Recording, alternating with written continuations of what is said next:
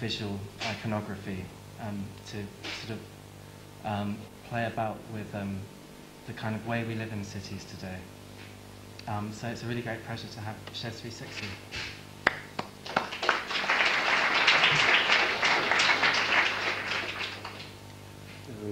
Evening, everybody. Does that sound all right? At the back and everything? Okay, well, nice to see so many people here. It's also very strange to be here because I've been coming to these lectures for God knows how long, and to be on the other side is quite nerve-wracking. But I guess I better just get going. All my work takes as a starting point visual kind of media culture in a broader field than, say, just restricted to a kind of art world bubble. And I really believe that it's kind of quite important to break out of that kind of limited visual field to take on board the kind of broader scope of references that now exist in the sort of cultural marketplace, of which art is just one part. Taking your scarf. It's my scarf getting in the way, so I feel nervous without it though.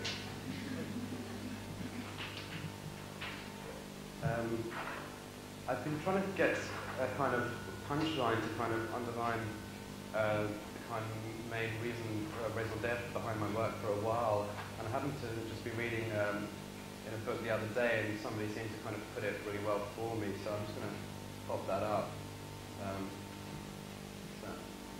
I'll read that. Because all my work deals with my background as kind of an Asian growing up, born in London, growing up in Britain, and so it's kind of this point of kind of cultural intersection that's kind of the trajectory for a lot of my work. But it wasn't so much kind of an idea of race in and of itself that kind of interested me. It was more the kind of construction of race. And it's really there where it says it's the imagery of race that is in play that kind of is a real point of departure, because it's really about a set of constructs. I was just chatting to someone earlier today and trying to talk about kind of role models when you're growing up. I remember as a kid, you know, I couldn't be James Bond when we sort of played games at school because of being the wrong skin colour. And there was this kind of lack of role models, and then, you know, you kind of felt yourself lucky when Saeed Jaffrey came along on telly, even though that was kind of a million miles away from who you might be. Obviously that's changed a lot since then, but even still, it's still representations and image constructs that kind of dictate the way we kind of perceive individuals as a kind of construct rather than as just that, individuals. Are the slides ready to go? It'd be nice to get an image up.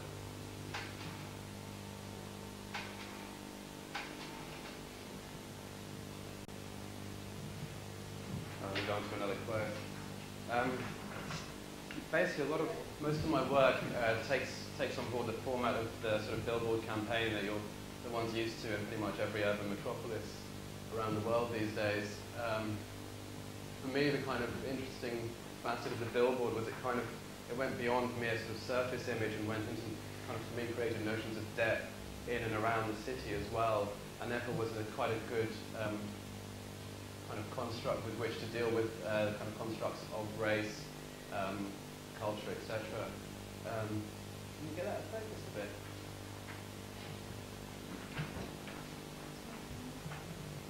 Is that any problems? I was about to, but don't worry. I'll do that in a sec.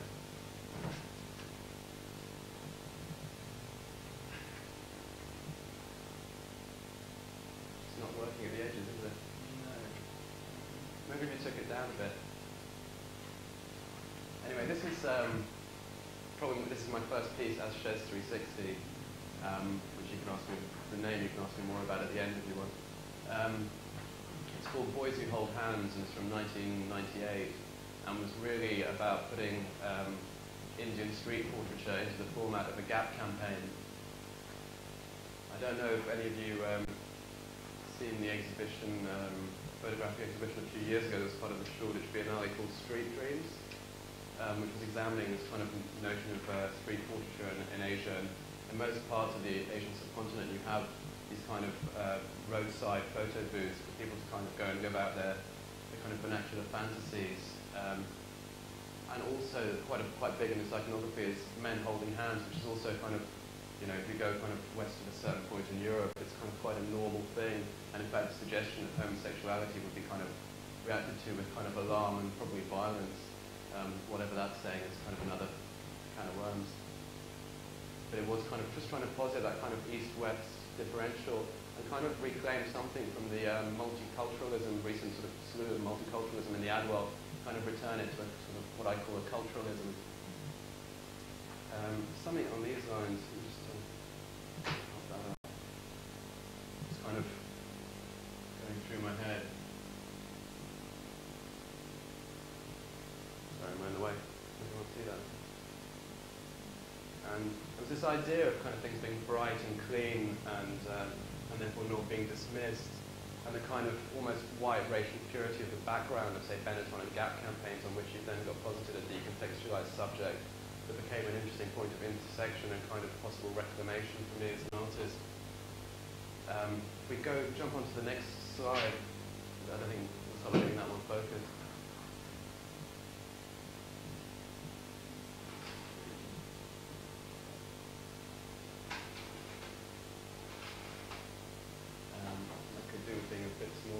Sorry about that. That first image is kind of really tiny. All the rest are kind of more this size. So, sorry everyone in the audience. After the next couple of minutes, it might be right for the rest of the evening.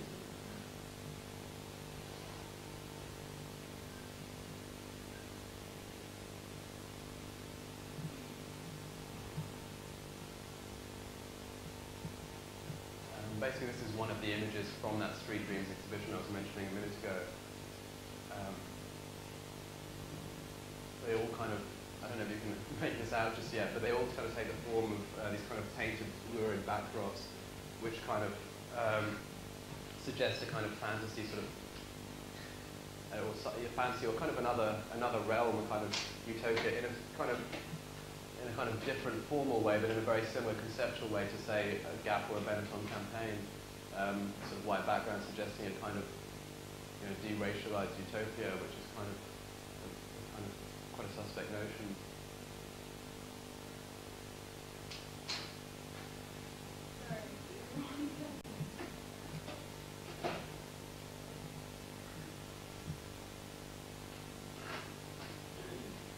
For a lot of people in the Asian subcontinent, these kind of photo booths form a kind of quite a rich part of the sort of fantasy life. There's one image which I don't have here with me, which is kind of one of my favorites, which is of a kind of middle-aged woman in her sari, and the painted backdrop features this very good-looking kind of very kind of pale Indian guy in kind of a neat 70s style suit, posed by a Mercedes, and she's kind of right up next to the background, kind of pretending she's got her arm around him, and that kind of really gives you an idea of kind of the vernacular function of this sort of portraiture. If we jump to the next one, please. And that's another one showing the bike. I mean, the bike I used in the piece is India's #1 selling bike, CB100. So I try and kind of be quite specific with the details. They're quite important, I think, if you're trying to sort of suggest something, whether people get that or not. It's kind of quite important for it to be there as kind of a history within the picture. If you go to the next slide, please. This is a piece from '99. It's called Bunga Muffins, and it's the main kind of surface object is that kind of humorous function of the term Bunga Muffins, pairing it with they're eating sausage and egg McMuffins from McDonald's. So looking at how kind of terms like that, a Victorian kind of consumable kind of becomes appropriated by a sort of multinational for its particular target market as Britain. For me, it was also exploring kind of ideas and modes of difference, in that a lot of Asian kids and various other sort of, say, non-black others have taken on kind of black culture as a kind of mode of difference within urban inner cities. Hence the term Bunga Muffins out of the kind of 80s notion of ragamuffins in terms of black street kids. And the problematics that go hand in hand with that in terms of visibility and representation. This is not kind of the ideal Asian kid, even as viewed within the Asian community. They're not lawyers, they're not doctors, and it's kind of that kind of transition into a kind of more expanded field for actually being young and Asian. It's a difficulty I had to face myself, sort of becoming an artist, because that was kind of a departure from that mold. And obviously that various other factors come into play from out of that. The Asian community itself is kind of in denial about Asian youth crime, about Asian youth drug problems, and and by trying to sort of make that sort of section of their own culture disappear, it's become a sort of self-censorship in trying to keep to kind of a nice sort of imperial or colonial notion of what Asians should be within British culture. We go on to the next one. This is it on show, just to give you an idea of how my works work in the gallery. For me, it's quite, I quite like this kind of play between public and private space. A billboard on the high street would seem like a sort of public sculptural work to a degree, but yet it's obviously part and parcel of private enterprise. And so taking but then you've got this kind of secondary action of taking something that's kind of pseudo-public but private back into the sort of private space of the gallery. And yet there, for me, that kind of is a point of accessibility to a wider audience because it's something people are familiar with and can relate to quite instantaneously in terms of image culture. And accessibility is quite important. It's one of also the reasons I've chosen kind of advertising culture as my sort of broad visual reference, is because it does have that kind of immediacy. Next, please. This was just to show you that Bhangra Muffins was originally commissioned by the Whitechapel, and 2 days after the show opened there, this poster went up in the Burger King just next door, just to show the kind of flip side of corporate kind of assimilation of kind of cultures of difference as a form of profit. And a lot of people were just asking me how I knew, and it was just a weird stroke of fate. Next. This is one of my favourite works. It's called The Party, and it's based upon Peter Sellers' film from the 60s, where Peter Sellers plays this Indian actor who's very endearing but very inept and accident-prone, and accidentally blows up this Hollywood film set. And he's put on a list to be blackballed from Hollywood, but accidentally gets invited to this kind of very she Hollywood party. And I should probably show you a bit of the film before I talk any more about this. Can you cue the first video, please?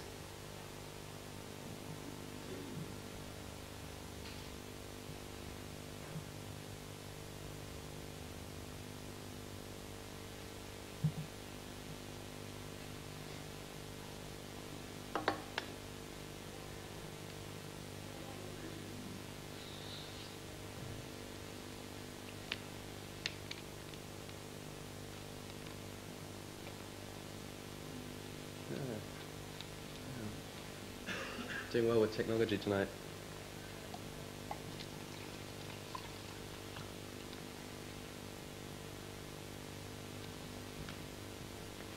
I guess I'll talk a bit more about the piece then. Basically, well, a bit more about the film. The film, The Party, is kind of quite interesting because kind of quite a while after the sort of black and white minstrel show, you've got Peter Sellers kind of browning up to play the part of this Indian actor. And what was very strange for me growing up was that this film was actually very, very popular in Asian households. I grew up just only seeing it in Asian households, and being very, very young, I actually believed in the kind of makeup and took Peter Sellers to be Asian. I kind of felt it to be a kind of wider satire on Hollywood and Western values kind of bound up with the notion of Hollywood kind of wealthy parties. Anyone here?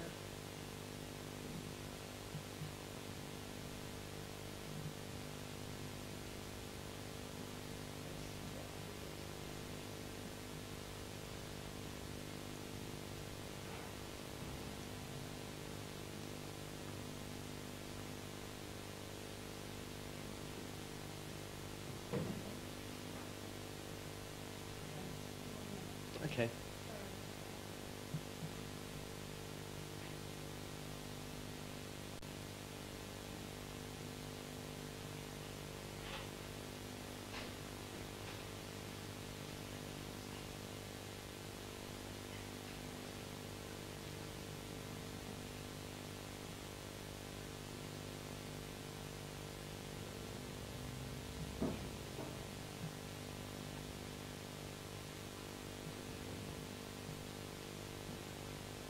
Does anyone want to stretch their legs for a minute?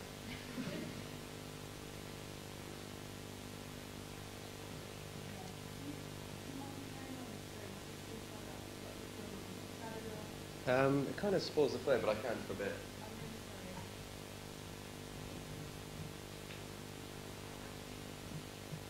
Yeah, basically what interested me in this film that we can't see at the moment is the kind of double-edged stereotyping, in that something which kind of fitted obviously into what one would normally sort of criticize for its kind of almost sort of pseudo-racist use of makeup or whatever, was actually taken on board by the Asian community. In fact, it was kind of, the piece was quite a personal one, because it was very much bound up with my kind of dawning awareness that I was kind of Asian and different, because it was like when I realized that Peter Sellers was wearing makeup, that it kind of, that a kind of weird psychoanalytic self-consciousness came forth, and kind of nothing's ever been quite the same since. It's very hard talking about a film that hasn't been shown. I hope it doesn't sound kind of too off tangent, but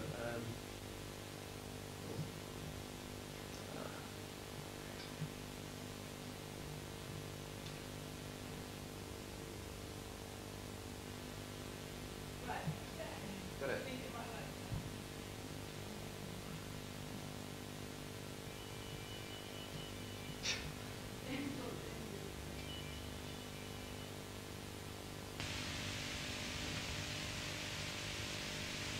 Oh, it's you've rewound it. I've had it queued. If you fast forward it for about a few minutes, otherwise you're going to get.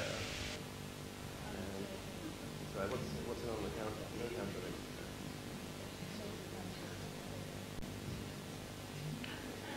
Was that where it started from? Yeah. Right. I think it might be a few more minutes though.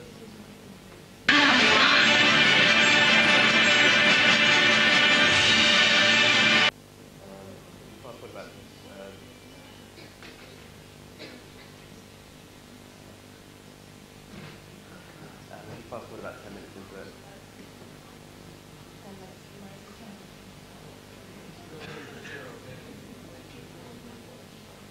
No, because they rewound it by accident at the beginning. Oh yeah, good man. He just said something really intelligent, which is really good. No, keep rewinding it so it's on 0. Keep rewinding it, yeah. No, yeah, it'll be on. The man knows what he's talking about. I think. It's all your fault if it goes wrong.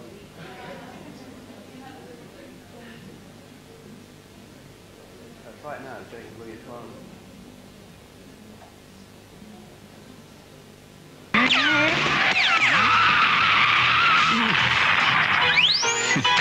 Take it to 0. Just get it onto 0. Yeah. We're going the wrong way, aren't we? We were before. It's alright. I might hold into that. Be the wrong way. Otherwise, it's quite nice to kind of break the ice.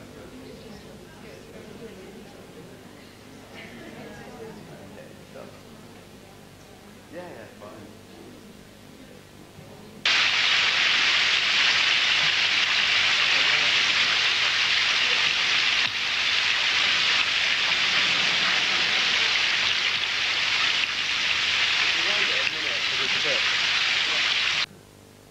Rewind it a couple of minutes.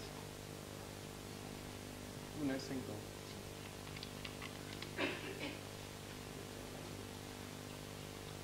I'm sorry for testing your patience like this late on a Friday. Very impressed that no one's walked out yet.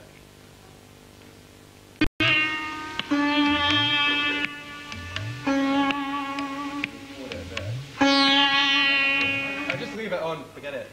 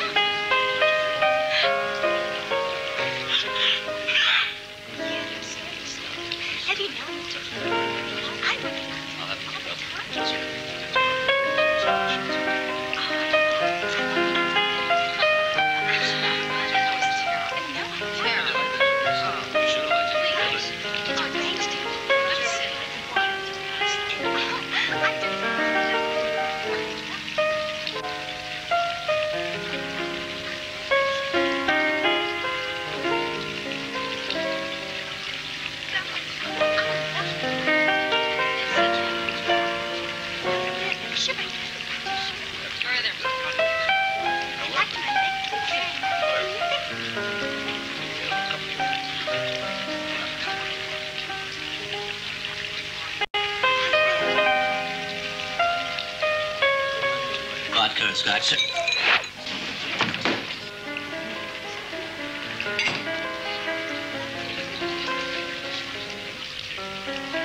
No, I never touch it, thank you.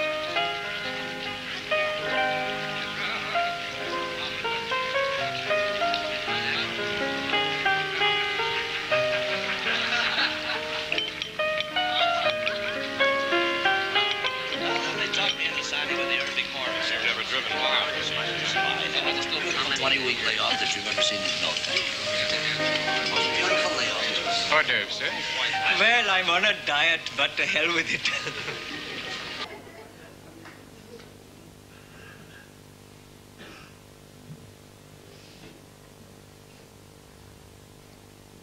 Okay, can we get the slides? Oh, we've got it back already.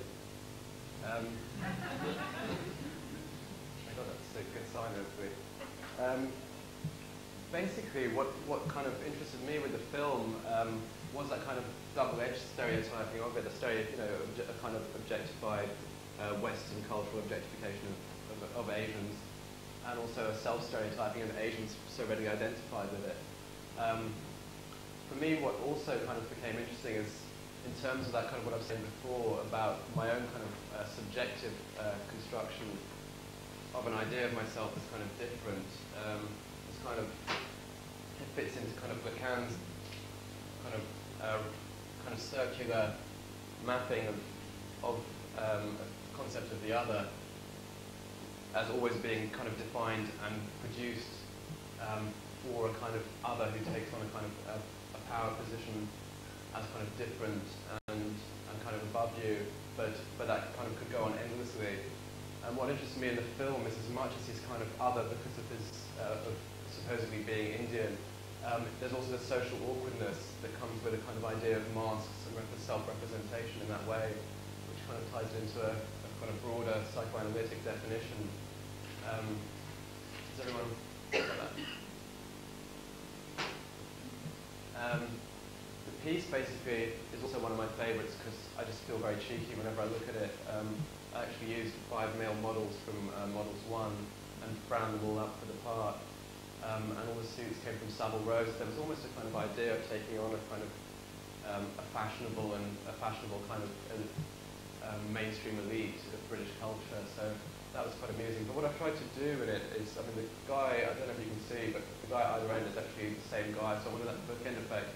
And I've tried to sort of reproduce some of the kind of mannerisms that are taken on board by Peter Sellers in the film to suggest Indianness, but also to suggest awkwardness, and that kind of idea of being sort of uncomfortable in one's own skin and how that might tie into an idea of a kind of psychoanalytic other. We can go on now. Next. This is a shot of it with Peter Sellers in one of the scenes you've just seen. This was at a show with the British Council in Hamburg. Was it in '99 as well? Next. This is a David Hockney painting. It's called Rocky Mountains and Tired Indians. And I think it was, last summer I was asked to do a piece for the facade of the Royal College of Art, with that kind of 2000 summer show. And Hockney being the kind of most famous and venerated product, I kind of couldn't resist the urge to mess around with Hockney.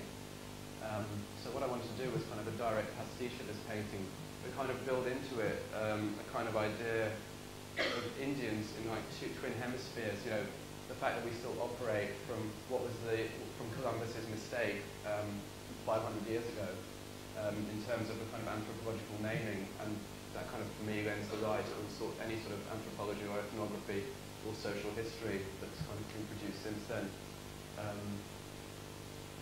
What also, kind of on a more personal note, kind of interested me was this kind of notion that as a kid, I was never allowed to be a cowboy when I kind of played with friends. I was always an Indian, and it's just kind of like,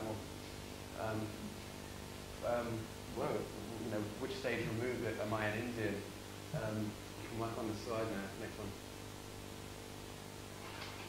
And this is kind of what I did to it. The piece is originally kind of looking at the kind of sufferings of the Native American Indians. And the kind of, in the original painting, you had this a blue chair on the right, which is a kind of visual pun on them being tired.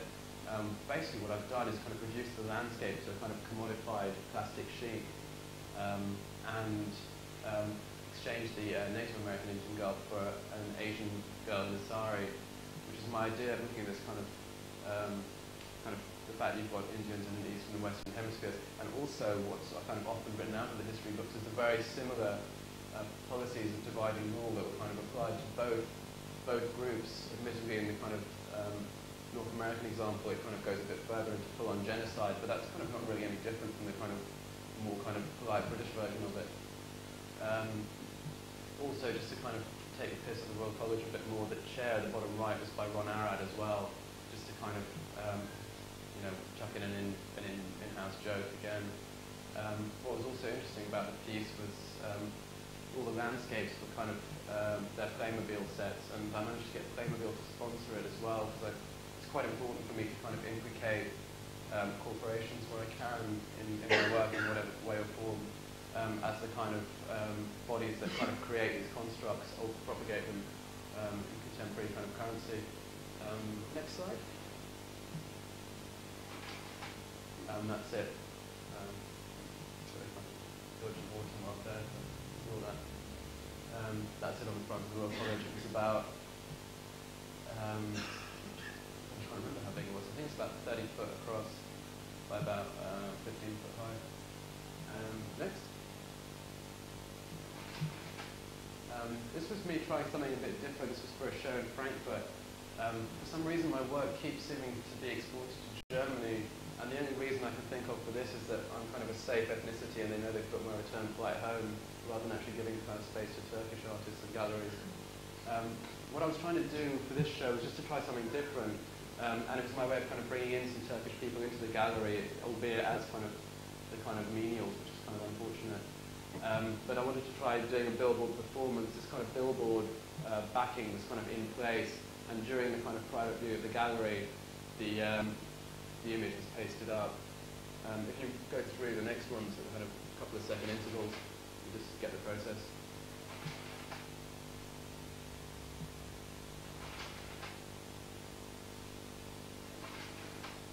Well, these guys are the most fun people at the private view, really, but it's kind of understandable in Germany.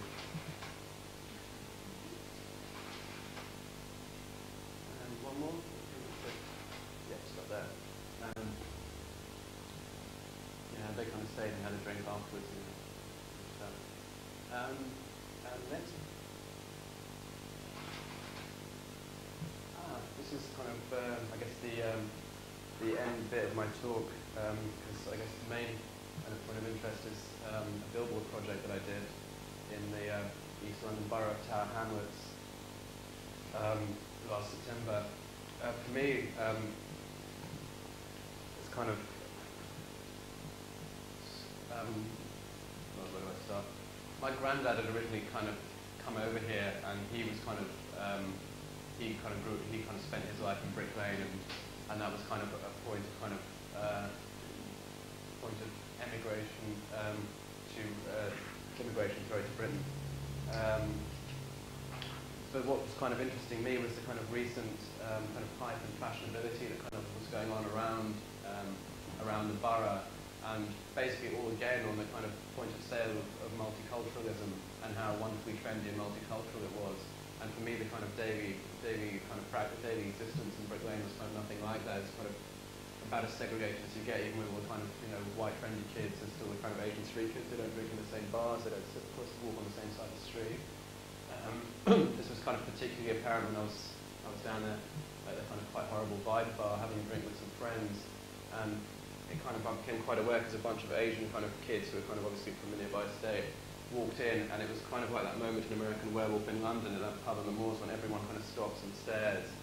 And it was kind of something, this kind of realization that I was an acceptable Asian was kind of really kind of very uncomfortable for me.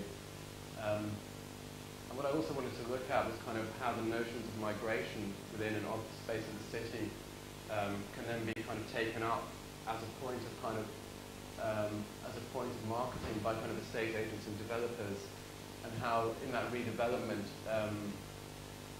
sort of multiculturalism is used as a way of kind of hyping a place, but obviously with the knowledge that obviously moving that particular kind of ethnic grouping out.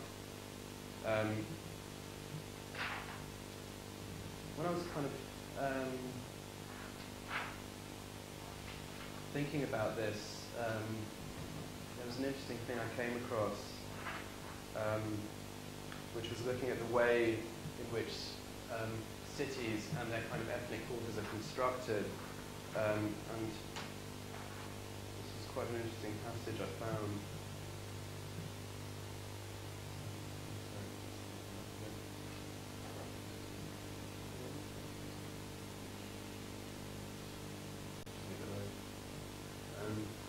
Can everyone read that?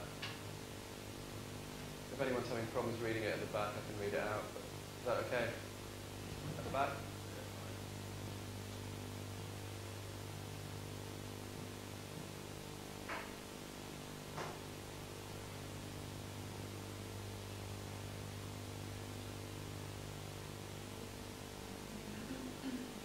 Everyone okay with that one?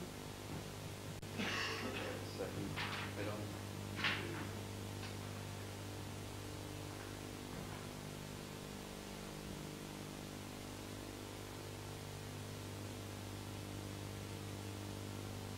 For me, it was quite interesting that kind of Whitechapel, which for so long had been a kind of, well, been through various transitions from a ghetto of the kind of working class poor and the kind of, which you see represented in Hogarth's images, through to kind of being a kind of a later Jewish ghetto and then latterly a kind of Bangladeshi ghetto. How it was kind of constructed as this kind of aside, and obviously you've got this notion of zoning within cities where kind of bits are kind of left to be forgotten, but then obviously with urban spread and the need for space, these things are kind of recommodified and packaged, all at the expense generally of the kind of denizens of the zone.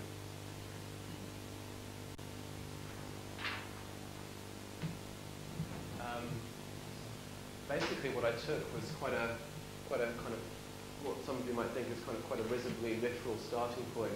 And being the borough of Tower Hamlets, I just wanted to make it an Asian hamlet. I mean, that was kind of a nice kind of one-liner that kind of could then tease out some of the kind of underlying notions of migration that I wanted to put in there. For me, the kind of central trope is the fact that you've got Hamlet, which is a play about the Prince of Denmark, being penned by an Elizabethan Englishman, and then why not kind of just take it one step further and introduce a kind of Asian equivalent to this. At the time, I don't know if any of you had seen about, in the sort of few 6 months building up to September, I kept seeing billboards everywhere with kind of just normal white Hamlet figures, and so there seemed to be a kind of currency to the image in some form of kind of commercial iconography.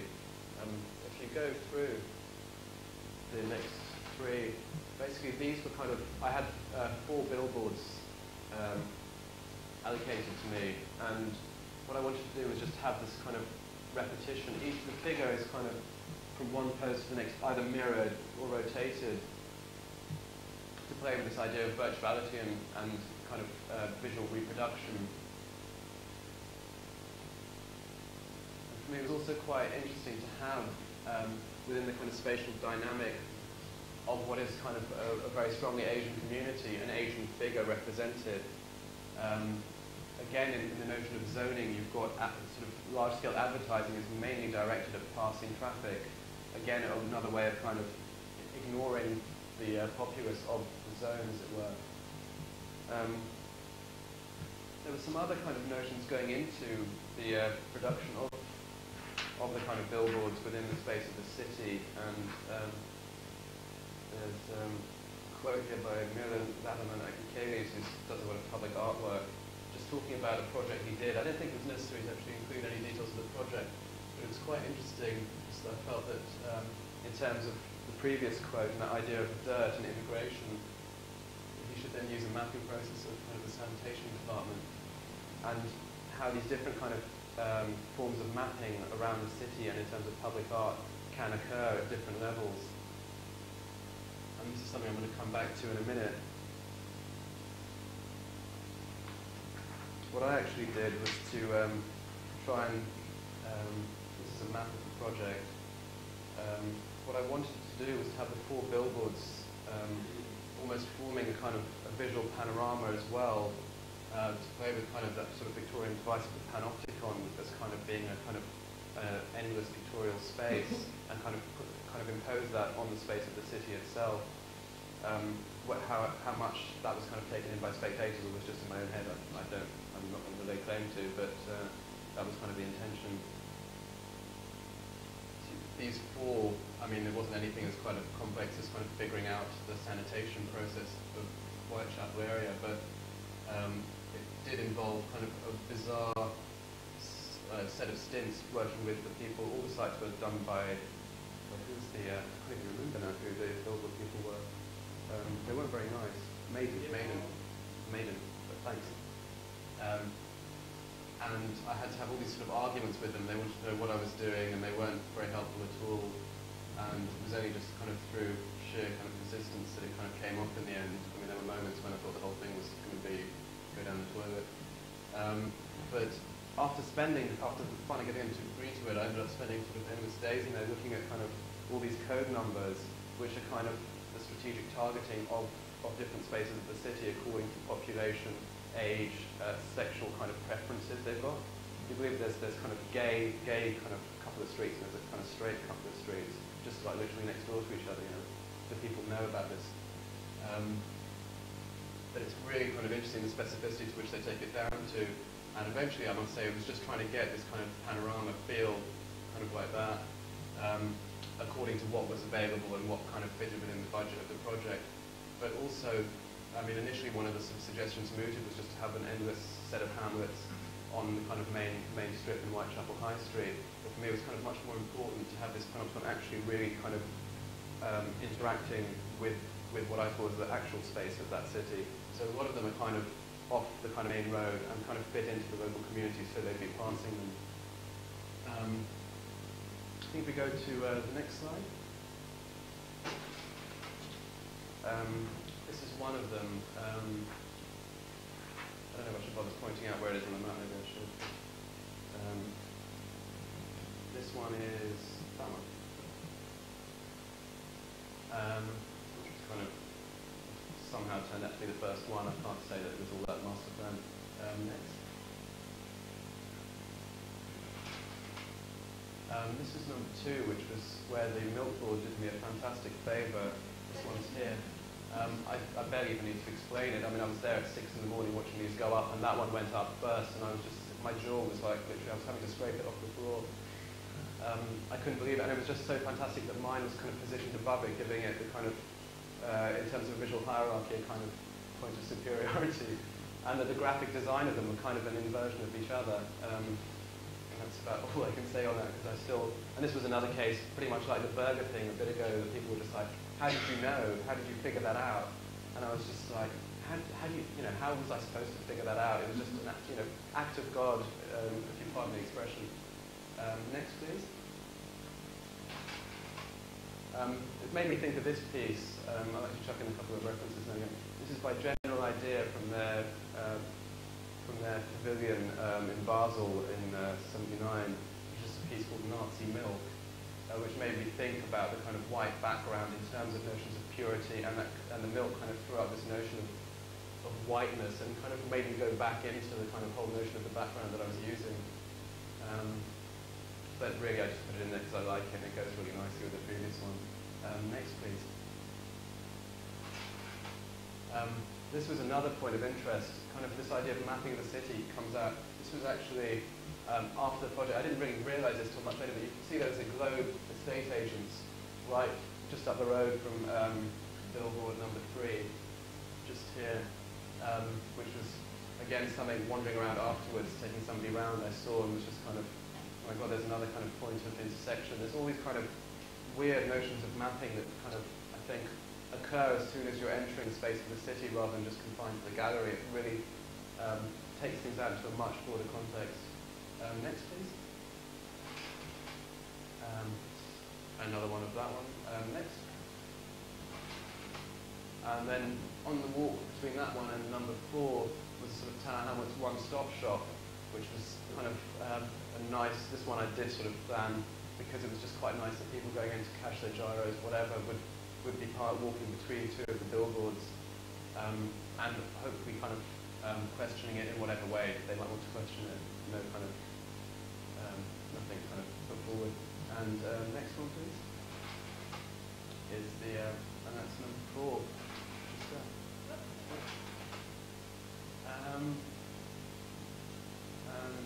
That's, yeah, you can stop with the slides for a minute and put on video number 2. That's not going to cause a complete breakdown.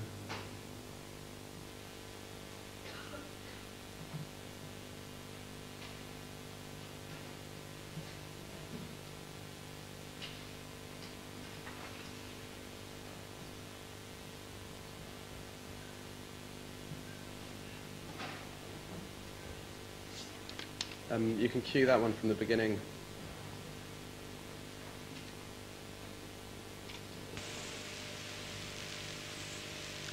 I should tell you all that I haven't actually seen this video yet. This was just a little bit of documentation around the project that my assistant kind of edited for me to pick up at about 6:30 this evening.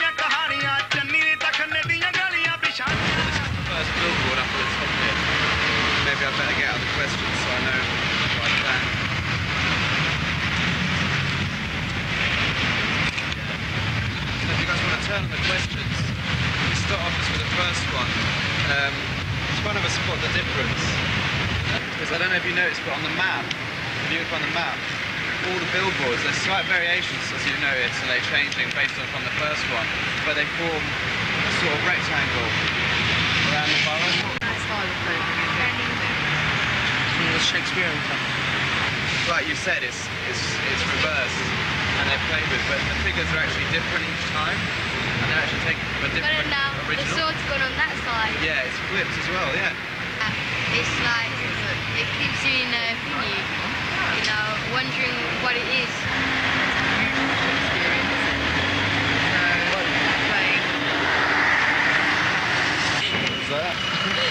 Do that again, that was great. you got it there. And I think you got it with when you got Shakespeare before.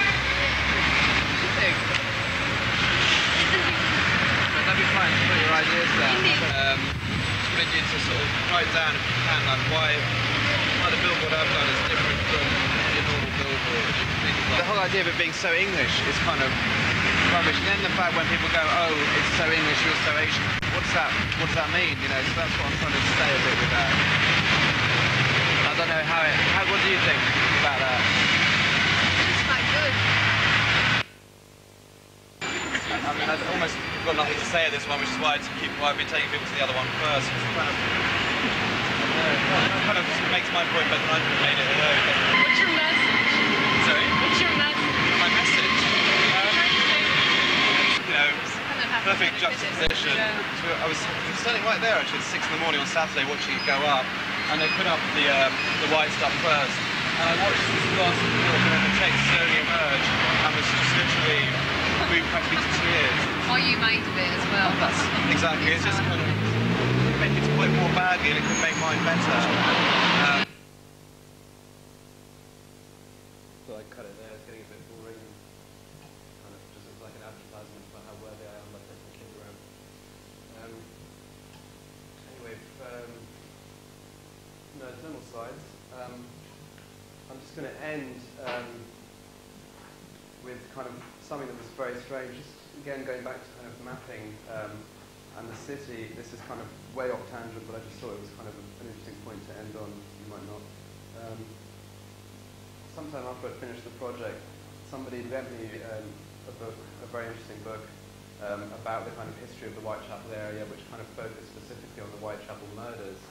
And what kind of really kind of interested me was that kind of if that's kind of a map of the murders, this one here, I don't know if you can see it, but there's one here, one there, one there. Those three are exactly where 3 of my billboards are. I can't explain that. It was just something that really kind of freaked me out in terms of, you know, notions of psychogeography, which I'd always thought were a bit suspect up to this point. And I think I'll end on that.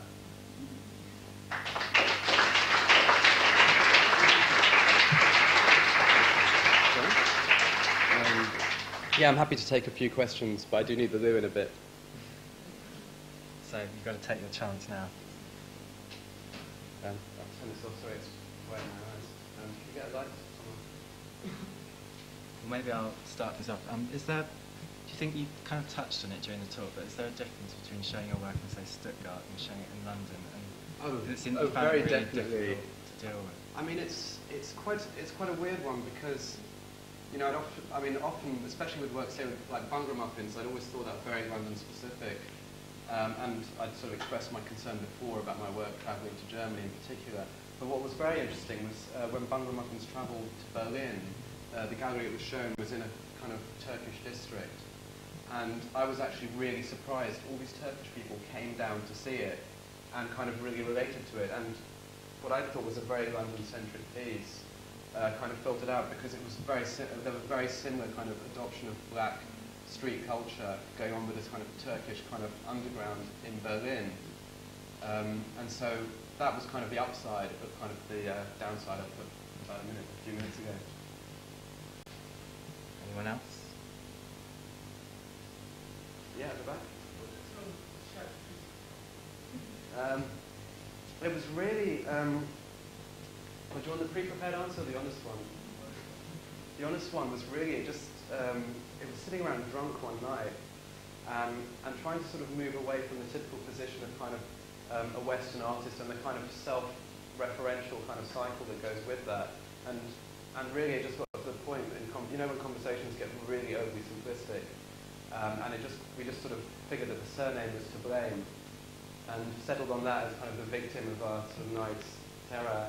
And sort of thinking about it more and more over time, kind of the 360 became a kind of, it kind of played a kind of very close line to that whole ad speak that I'm kind of referencing, and was kind of a jokey kind of riposte to kind of globalism or multiculturalism that was becoming much more current in advertising.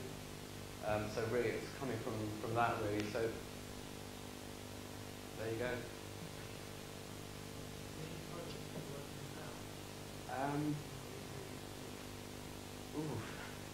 projects I'm working on now were simpler. Moving towards is a bit more difficult. Projects I'm working on now, I'm doing, I've got a solo show coming up soon and in London, and I'm doing a project in Birmingham later in the year, which is kind of quite interesting. It's dealing with, there's a very big photography museum which has an archive over there which relates specifically to immigration and both kind of blacks and Asians into the Birmingham area in the 50s, and kind of we're asked to look at the kind of space between the texts that go with these images and the images themselves to look at a kind of construction of race and immigration. So that's probably the most exciting one that's coming up, and then there's a few other kind of regular kind of arty shows which you do. Anything else?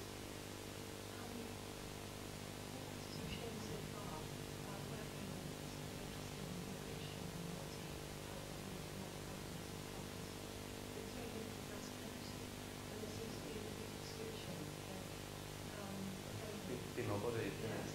Yeah, it's something that's been put to me several times. I must say, a lot of it's to do with the fact that although we're kind of trying to present a universal, it does come from a very subjective position of myself as a male body. And yes, I do kind of worry that the only kind of female image I've shown is the kind of one of a pair in the sort of Thai Indians. The solo show that's coming up actually features a female image as a central one, but it's very difficult, I think, because although I might kind of move from it, there's a subjective starting point, to even by using kind of a female figure, not to kind of render it a kind of a very basic cipher. But then that kind of also extends to all my work, because kind of all people become ciphers. The use of models, the use of styling, all becomes a set of ciphers and codes. So I think it's a difficult area. It's something I worried about before, the fact that I've now got a solo show going up with a female figure as a central piece. It's kind of less bugging me, and actually a lot of the works I'm moving back to are kind of more to do with the male figure, because that's kind of where I'm coming from.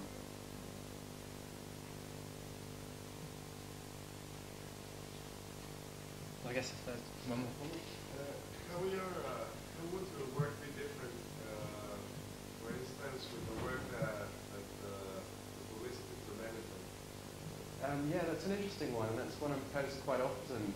I think the really kind of more kind of maybe slightly off the subject, but the answer is probably that I've been approached. I was offered a one-year job contract by Benetton and latterly by French Connection, both of which I've turned down, and I'd say that kind of marks the difference.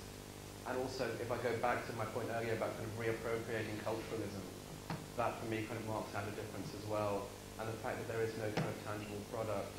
Also within my kind of, there is kind of no logo except where it's a kind of corporate logo kind of subverted within my work.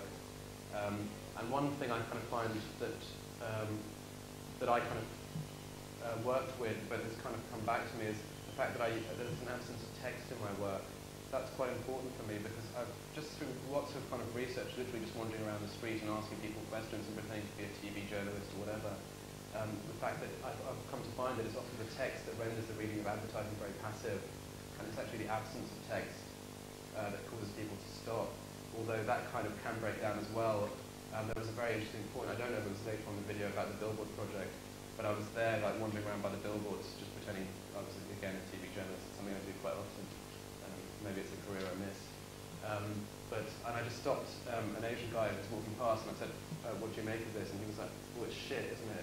You don't know what it's advertising. And for me, that kind of made my point kind of full circle. So does that answer your question? Any more? Does everyone want to get I guess we can move up to the bar now if anyone's well, just before we end, can you put on, there's one more slide in the carousel. It's be difficult. I'd just like to thank you all very much for coming, and please feel free to come to the launch of my solo show that's coming up. That's the information for you if you've got your diary. So I've got a few spare invites with me, but certainly not enough to go around. But I hate formality on the door at my shows, so please come and bring any friends, and that's a kind of sneak image of it. I'll leave a bunch of these up here if anybody would like one. Just like to thank Shez again.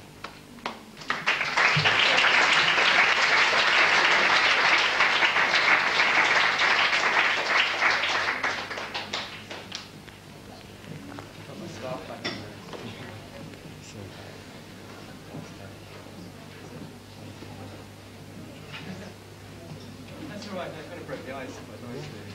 Well, no one knows. If there's anyone you want to grab. Hi, are you Mark? Yeah. Hi, I'm Cedar. Hi, nice to meet you. How's it going? Good.